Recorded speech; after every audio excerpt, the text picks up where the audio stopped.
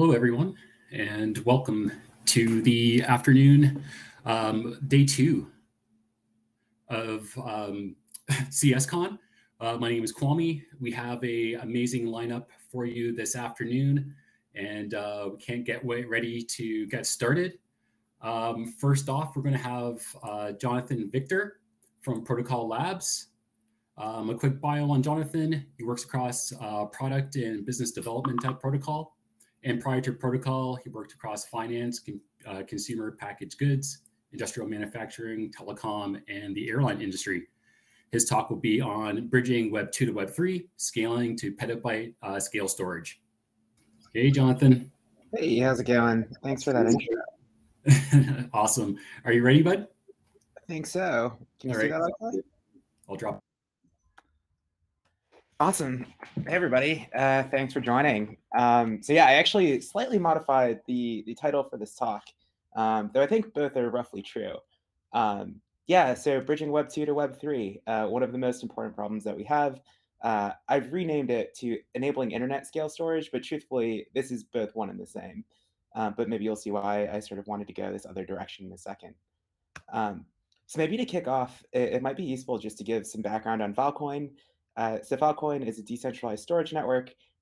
You sort of see our mission statement here, where the goal is to build a storage network that's designed to store humanity's most important information.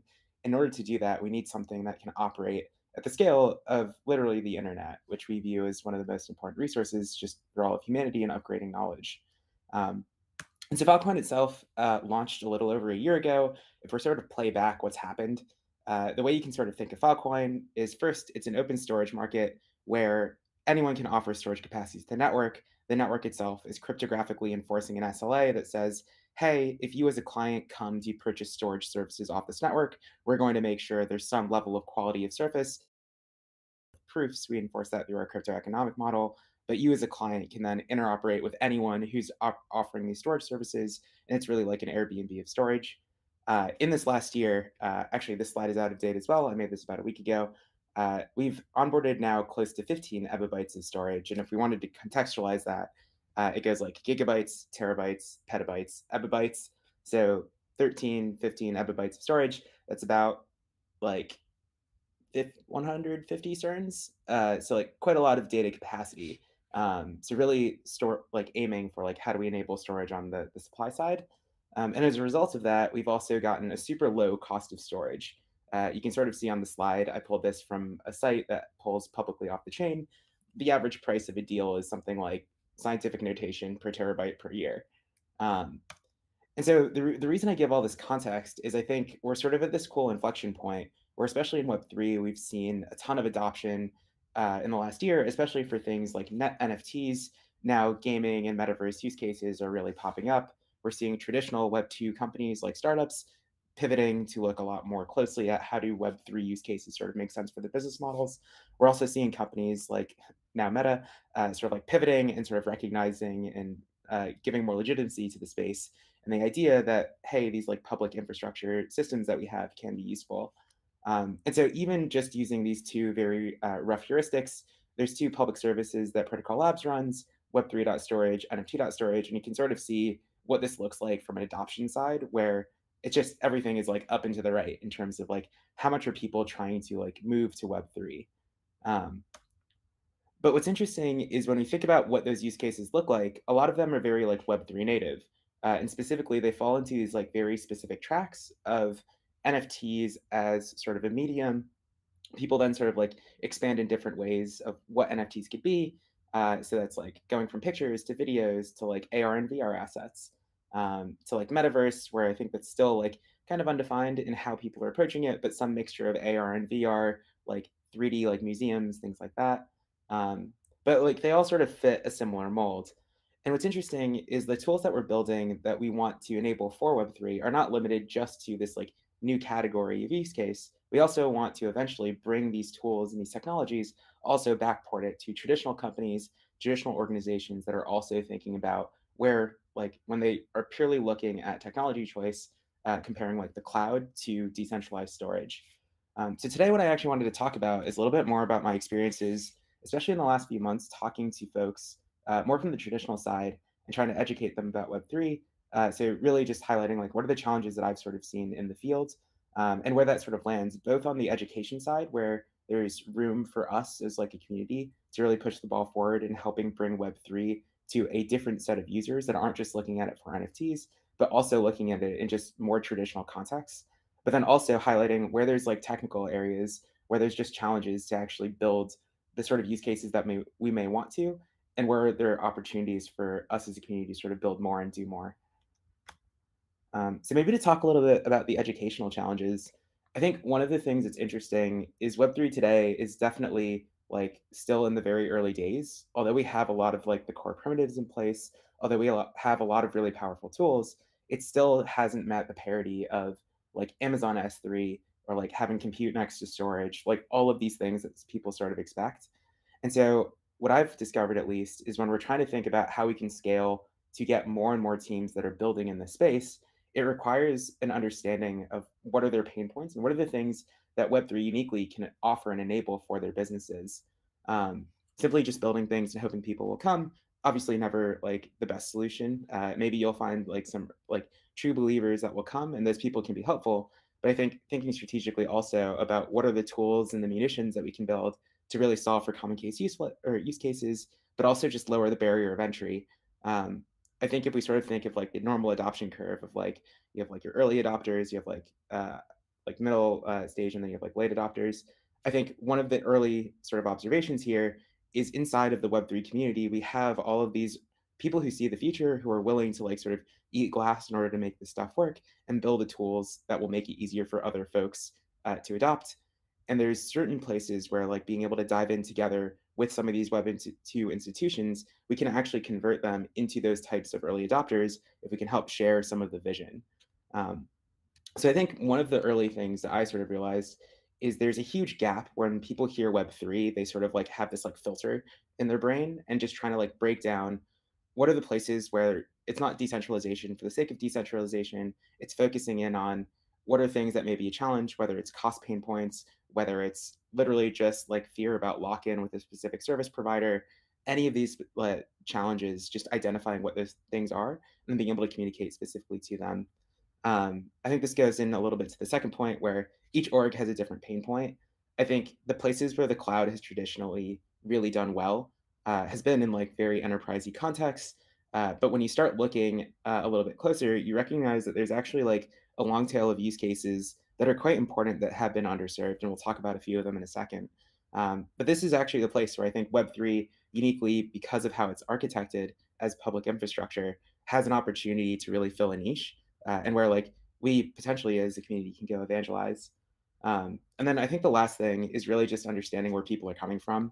I think Web2 today, one of the problems is if you haven't really gone down the crypto rabbit hole, if you haven't really looked at these technologies for yourself, I think a lot of folks just sort of like see everything sort of as like one unified brush. I think there can be skepticism about like what is it all just sort of like Ponzi schemes, whatever else. And so identifying like where are the places where one, we can help convince them otherwise, or two, enable them to run low risk experiments where they can sort of just touch the metal, see for themselves.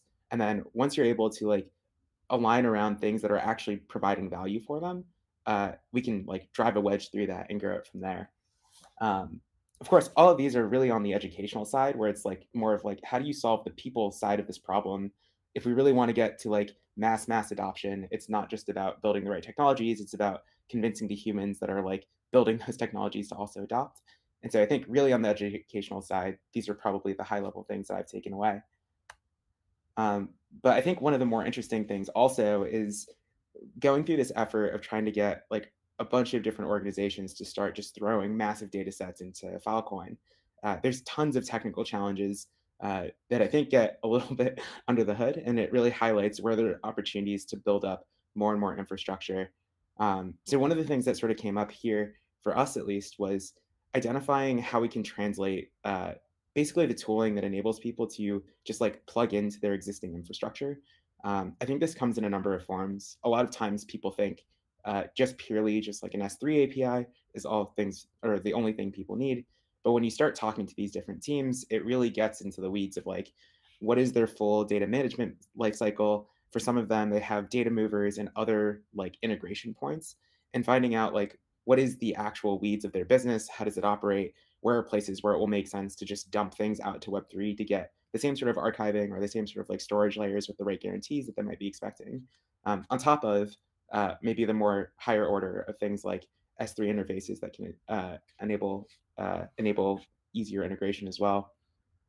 The other thing that was also interesting that sort of came out is storing large amounts of data is quite different if we're trying to really get to like J-shaped adoption curves. It's quite different than I think many people might realize, where once you start talking about petabytes of data and really trying to store large volumes, you run into a bunch of different problems, including just traditional internet problems of how do you even move petabytes of data around. And so it sort of highlights also where there's room for more expertise to be built.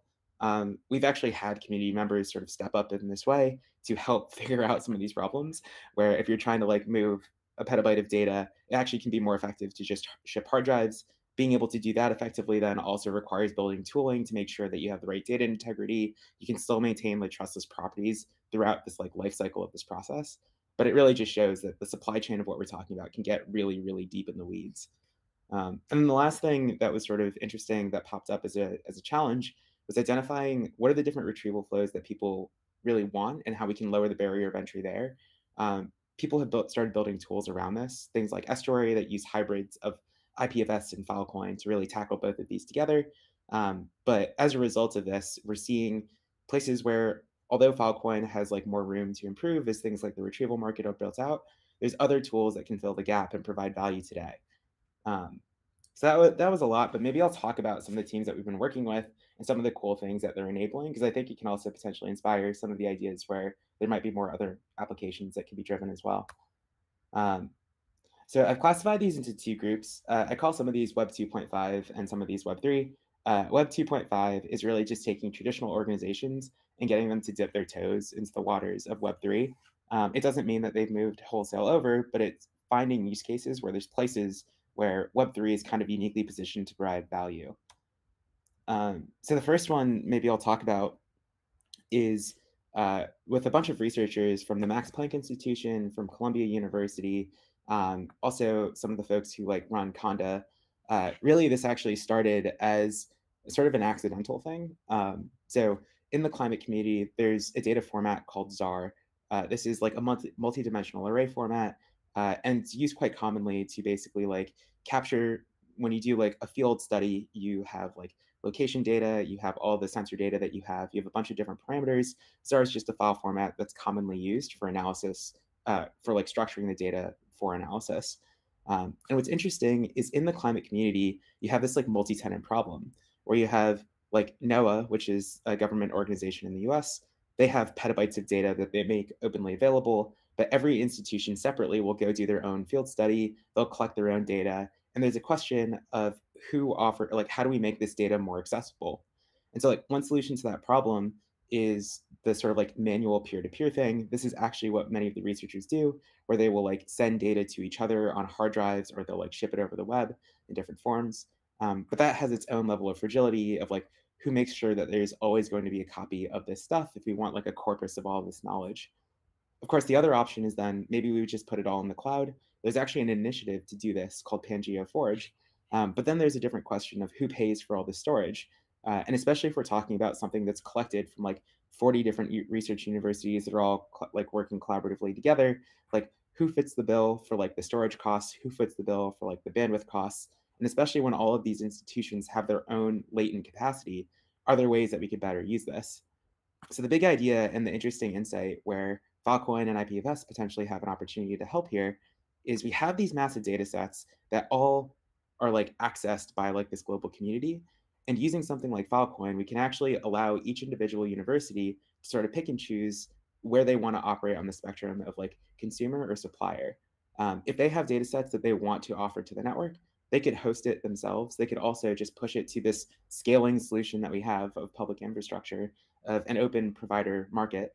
And then you have copies of the data that can be persisted with verifiable proof. So it's not like we have to over replicate data because we know who has what copy of the underlying data set. But more importantly, you can also allow folks to share their bandwidth by using things like IPFS. So you can use something like Estuary, which is like a hybrid IPFS and Filecoin node, to say each institution can like pull back and cache parts of the data sets that are being actively used. And then instead of having people pay for bandwidth, like pulling it off of a miner every time, if researchers are actively working on data sets, they can collaboratively share it with each other using things like IPFS. And so here you can see on the right how they're sort of taking a stab at this, where they've taken the ZAR data file format, basically written a translation layer in order to convert those into like Merkle DAGs for IPFS, and then a pipeline to push these things into Filecoin, have an index, things like that. And then inside of Conda, where they have this library where they do all their analysis, they can use IPFS to actually just be the hash reference for pulling back data sets. And this has a subtle, also interesting other side benefit where all the analysis that they're doing becomes somewhat repeatable, where when you use IPFS, you get this fingerprint of the content. You can use that as sort of like a way of knowing deterministically how to reproduce the analysis that someone had versus like John's CSV1 or John's ZAR data file 1.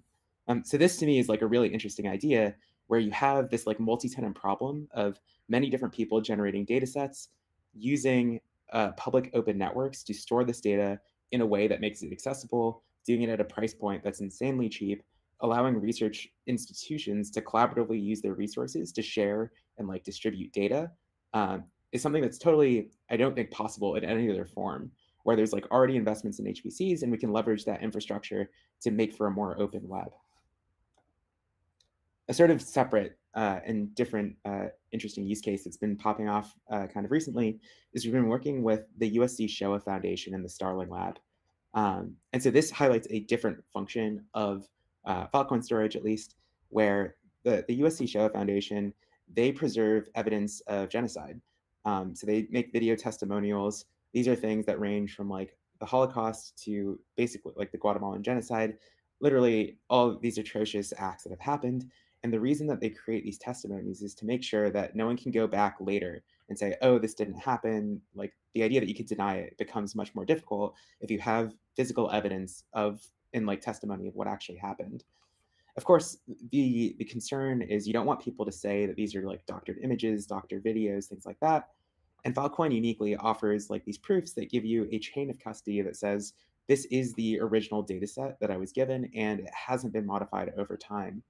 And so by combining those two things, along with like large scale and cheap storage, you have these ways of creating like a verifiable archive, which also people can permissionlessly hook into and offer additional capacity to, which from the perspective of how do we make sure that like these facts are known and facts are preserved, we have a way of doing that in an immutable state. The last one I'll touch on in the Web 2.5 sort of category here is actually working with the Internet Archive. This is one that's kind of interesting, where the Internet Archive is sort of like, I think, the traditional answer to, oh, well, who stores the Internet's data? But when we start thinking about resiliency and how do we enable this content to be persisted longer than any one institution, this is where Web3 potentially has some ability to help. When things are stored on IPFS and Filecoin, it can still be sponsored by an individual, by an institution, but you can also create endowments and DAOs and things like that to have like pools of capital that are programmatically using those funds to continue the ongoing storage and preservation of these data assets. So we're working with them. They're starting to move parts of their archive over, starting with this end of term web crawl data. And then maybe on the Web3 side, there's a couple that I think are interesting. And I think this is another way of thinking about how do we scale to new use cases, to new things outside of just like NFTs and just like metaverse.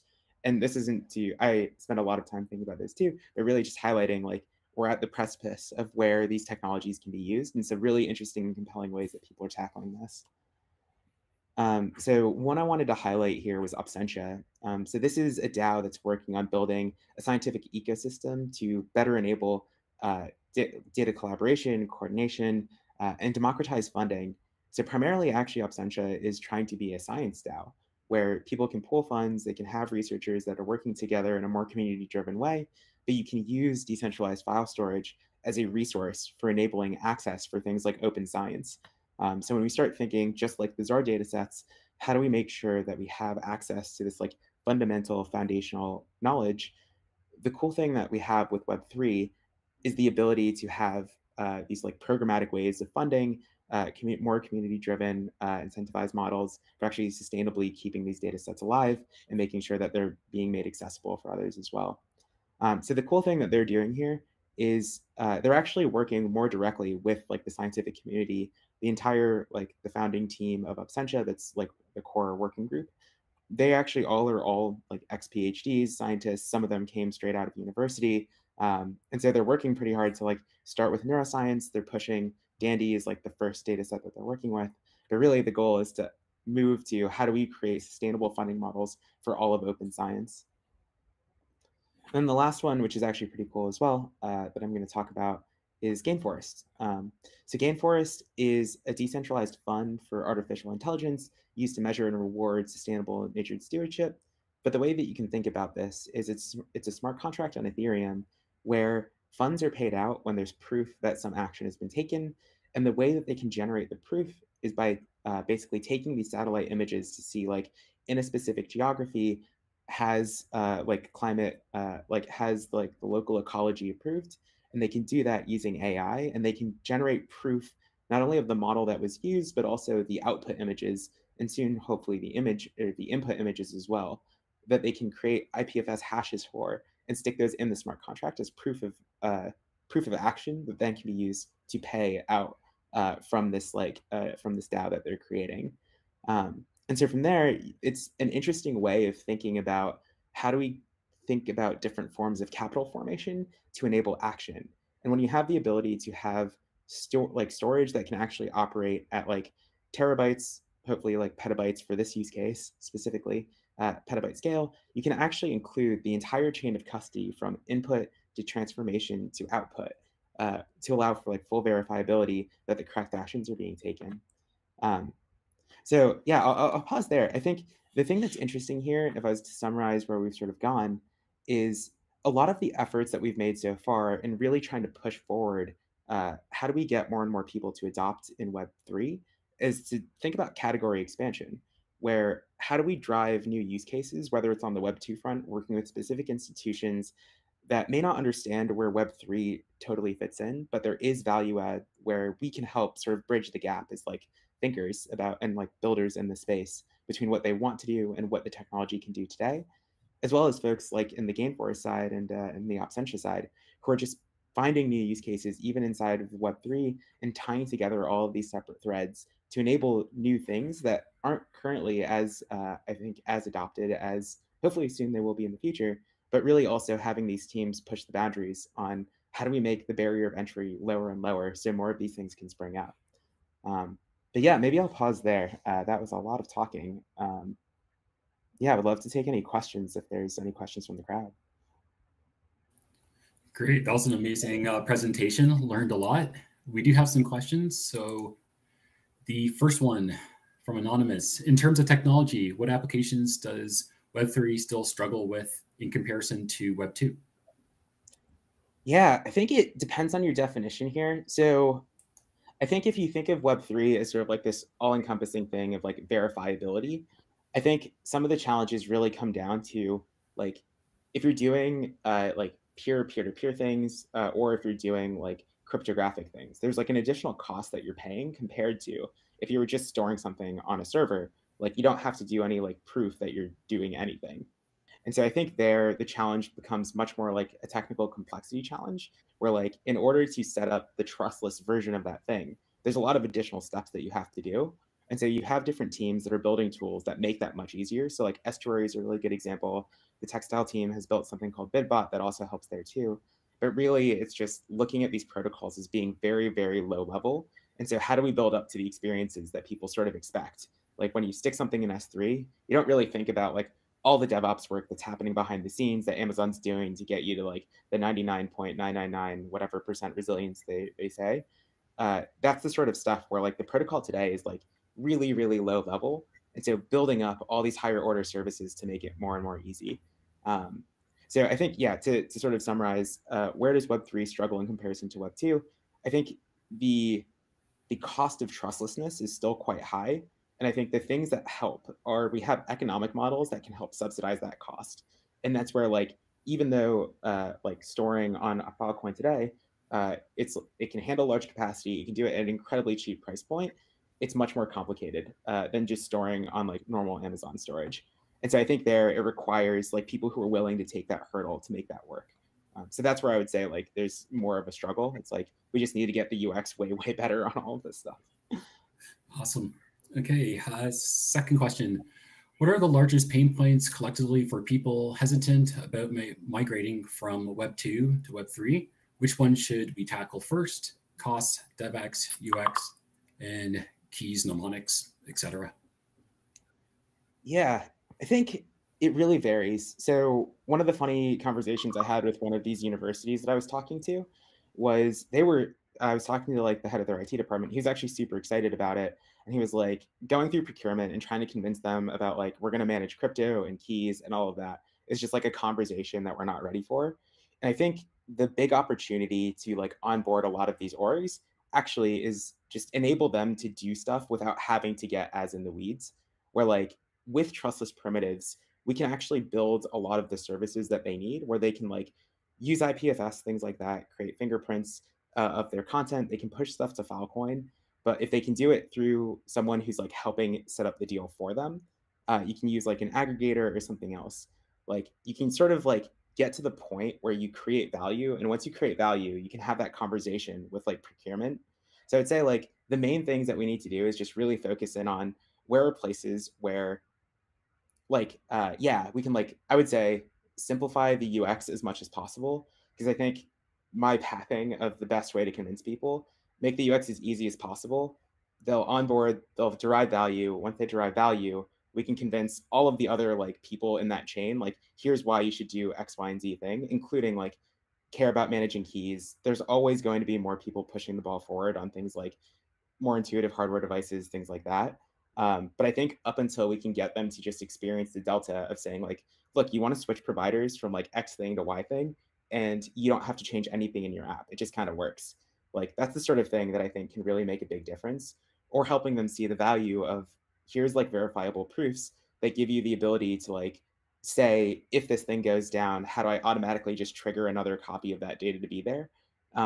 There's like a lot of things there where it's just like, the core value props really just needs to shine through first. And then once they like see the light, so to speak, it's easier to them be like, okay, cool, we can take the training wheels off and you can like manage more and more stuff yourself.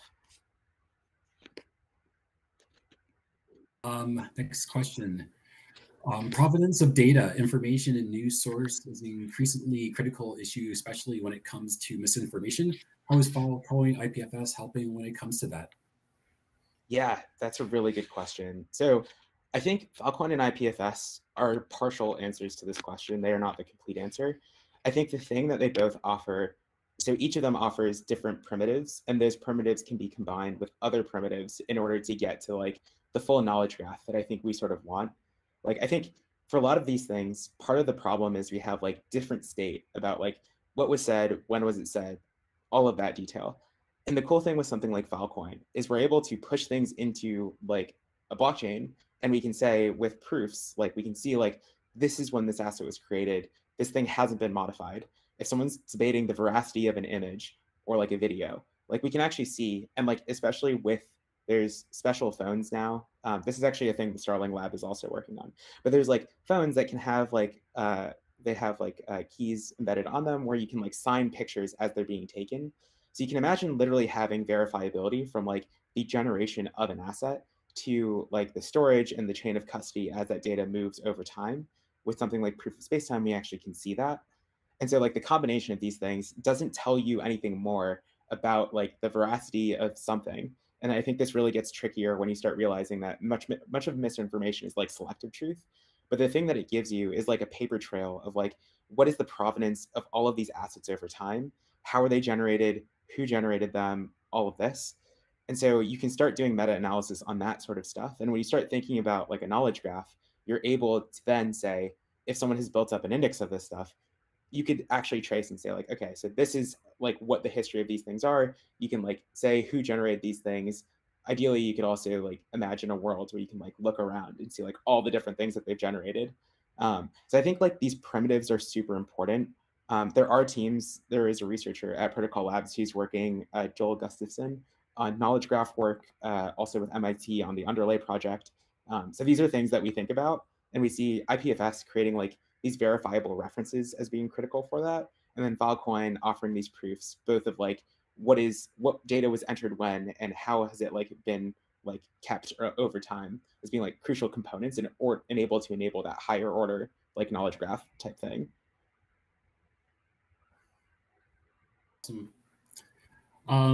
Next question. Does Filecoin integrate a permission layer as of right now? Once you have the CID, anyone can access the data. Does Filecoin integrate permissions? So Filecoin doesn't have a permissions layer right now, but I think this would be a great idea if someone is interested in building it. This is like the sort of thing, there are teams that are working on things that are sort of similar to this. So the Kiko team has built something called Nevermind. There's like a bunch of different stabs at the apple, but I think this is a really important problem. Filecoin itself as like a base protocol is pretty unopinionated. Our view is if you let users choose, then they can sort of define how they want to like build all the higher order services on top. But again, this goes back to my previous point where it's like Filecoin is like all the way down here. Like it is a super low level protocol. And so I think the thing that we want is to build more and more of these services that sit on top where, yeah, permissioning is a really important use case. I think today Filecoin most easily does very private data, like encrypt, erase your code, do all the stuff. So like it is hard to read unless you know all of the information about the thing you're trying to get, as well as it does very public data really well. But doing that in between requires more design, which it's not impossible, but hasn't been built yet. Next question from Tippy 5-star. From your many conversations and experience, what's a real world metaphor analogy for how IPFS Filecoin works that helps non-technical people bridge the knowledge gap? Yeah, so I always start with IPFS because I think it helps motivate everything. And for IPFS, I always use this analogy where it's like, if we were talking about a book, so if Kwame and I were talking and I'm like, hey, do you want to read To Kill a Mockingbird? It's my favorite book. And he says, yes. And then I tell him, okay, great. You should like fly to London. If you go to London, in the center of town is a library, third bookshelf on the right, 2 books in, that's the book that you want. That's how the internet works today. And there's like many things that could go wrong. Kwame could be denied from going on his flight. The library could burn down. A different book could be there. The book could just be missing altogether. These are all things that happen in the internet today. And like clearly, like that's like not a great way of describing like what is the book that I want Kwame to read. Instead, what if I told him though, hey, To Kill a Mockingbird, it's written by Harper Lee. It's got this many pages. Here's the ISBN number. Here's the cover art. Well, Kwame could ask anyone for that copy of that book. He could ask me. He could ask you, Tippy. He could ask anyone. And whoever has the closest copy of the book could hand it back to him. And like, this is the difference between HTTP and IPFS, where HTTP is saying, hey, I want to get some content from some specific location, whereas IPFS is saying, hey, internet, I just want some content. And so like, then once, hopefully if that resonates with folks, usually I go from that to, okay, cool. So IPFS does this really cool thing where it solves this like 1 to n problem where it says, if there's between 1 and n copies of this book, because Kwame can ask me and I can ask a friend, so long as there's a pathway of like Kwame asking me to like whoever actually has it, eventually he'll get the book, it'll come back and it'll all be great. But unfortunately, if no one has the book, then there's no way he'll get the book back. And so this is where Filecoin comes in as a cryptographic protocol that enables guarantees around someone being like incentivized to keep that book around. And so that's where Filecoin, usually I then sort of like pivots, like Filecoin is just a blockchain, it cryptographically enforces an SLA. And then I describe it more as like Airbnb for storage, where it's like anyone can offer storage capacity to the network, and the network just enforces some minimum quality of service. And so between those two, that typically lands. But yeah, usually I like try to pause in between so people can like drill in, and I can just clarify as we go.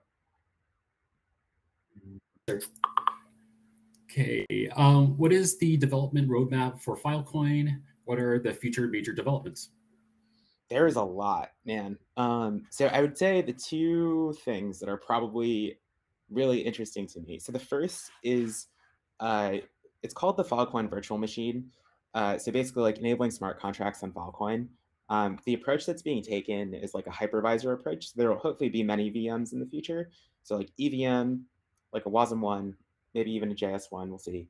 But the idea with smart contracts on Filecoin is our goal is to enable sort of like, I mean, as I said at the top, like how do we preserve all this information? And Filecoin today is like very like deal-based, and it should be deal-based, where it's like, here's a term where I deterministically can say your content is persisted. But if I want to do more interesting things, like I want to be able to say, as a miner, I know you're a very good miner, so I want to offer you a cheaper cost of capital, so you don't have to put up like the full amount of collateral because that's really expensive. Well, I can't do that easily. Like we're actually having to like solve this with partners today, where like we have to go find centralized providers that are willing to go work with all of these different people to like provide loans to make that happen. And that's a really difficult thing to do. Like if you're a small miner, you now have to go work with an intermediary in order to like go borrow or like buy Filecoin in order to like be able to offer that collateral to the network.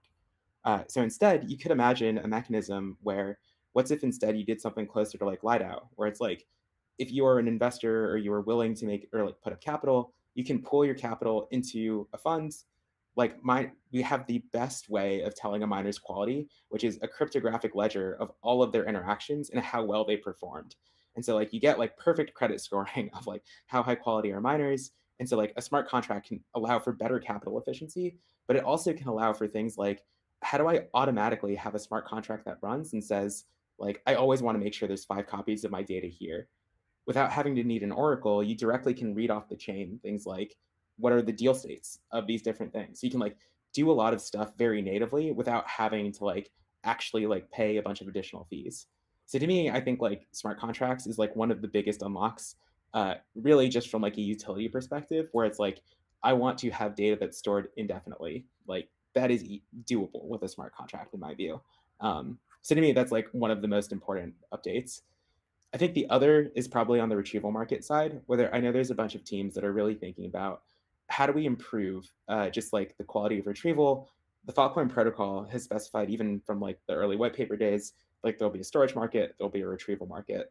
And on the retrieval side, you can start envisioning what like a distributed CDN sort of looks like.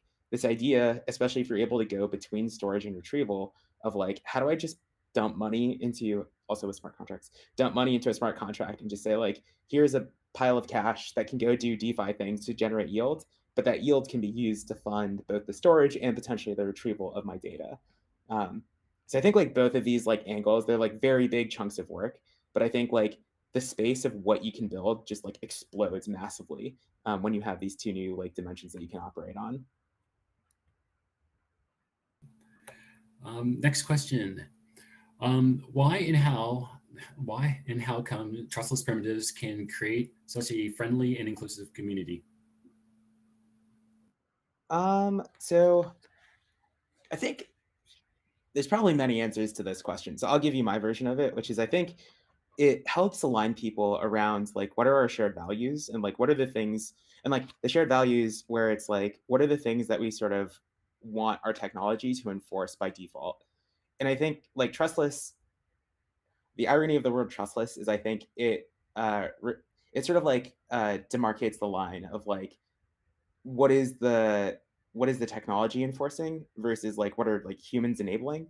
And so I think you could look at DAOs as like a really interesting example of this is like a DAO, although there might be smart contracts involved, is still very much like a human thing.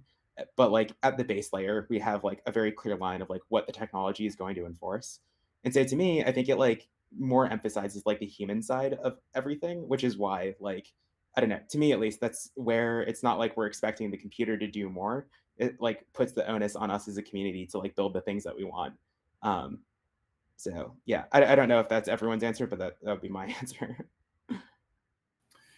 And the last question, how far are we from full-scale adoption of IPFS? Will HTTP always be around? That's a good cue. I think I actually don't have a great answer for you. I think it will be a while to get like the full adoption that we really want. Like we want every browser eventually to like have support for IPFS. And I think doing that is like you have to convince a bunch of, and there's people who are working on that. So like folks like Dietrich, but like in order to get that to happen, it's like there's like committees of people, there's like external groups, some of whom are like crypto skeptical and Web3 skeptical. And so like there is just like a social consensus thing where it's like we really have to keep pushing to like educate people and make them understand like what is the actual value prop of these things. But I think like as I am blown away with how far things have come. Even I've been at Protocol Labs for 2.5 years, and like in that time we've gotten like Brave, Opera, And like you slowly are seeing more and more of this happen, and like these conversations are like just becoming easier. So like I can't give a great answer to like what does full scale adoption even mean, but like the thing I sort of see is like the desire to have these conversations, and the fact that we have so much enthusiasm around this space is making the conversations easier and easier, which I think means that there's just like acceleration. To the second part of this question of like, will HTTP always be around? Yeah, I'm actually not a maximalist in that sense. Like my view is like I use people who have talked to me before will have probably seen me do this thing with like 3 axes before, where it's like my view of Web3 is not like sometimes people describe it as like Web1 was eaten by Web2, and then Web2 will get eaten by Web3.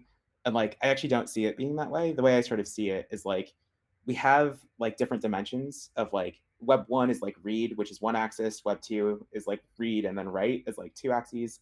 And like every application we've had is like operated in this like 2-dimensional plane. And like now we have this 3rd dimension of like verifiability, trustlessness, whatever you want to call it. And like the thing that's interesting is that gives you this like new efficient frontier that's like a curve as a surface, not just like a 2-dimensional line. And like to me, that's where there are applications where HTTP may make sense and like will continue to be used. But I do think the verifiability is the part where I think we'll probably see more and more things that have like CIDs and like IPLD like hashes, just because it provides interoperability with all of these other ecosystem tools that people are building. And so I think as that sort of like snowballs, we'll see more and more of it. But they may still use HTTP depending on the context and like, yeah, specific use cases. And it kind of reminds me of that term you were using, Web 2.5, as kind of like that intermediary in between those 2 parts. I think that is it for questions. Jonathan, that was an amazing talk, and yeah, we will get ready for our next speakers. Thank you guys. Thank you again.